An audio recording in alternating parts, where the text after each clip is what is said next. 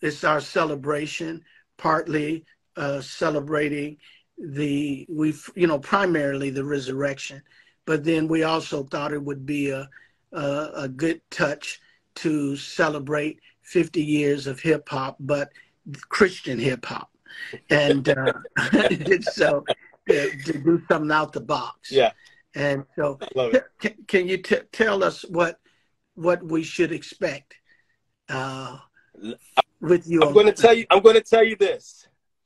Between me and Canton Jones, it is going to be a mix of electric worship. What's another word to describe it?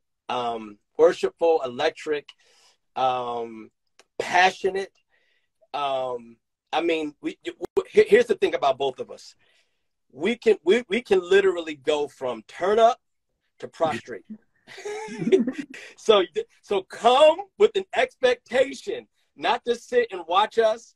Come with an expectation to meet with God during our set, because that's the goal.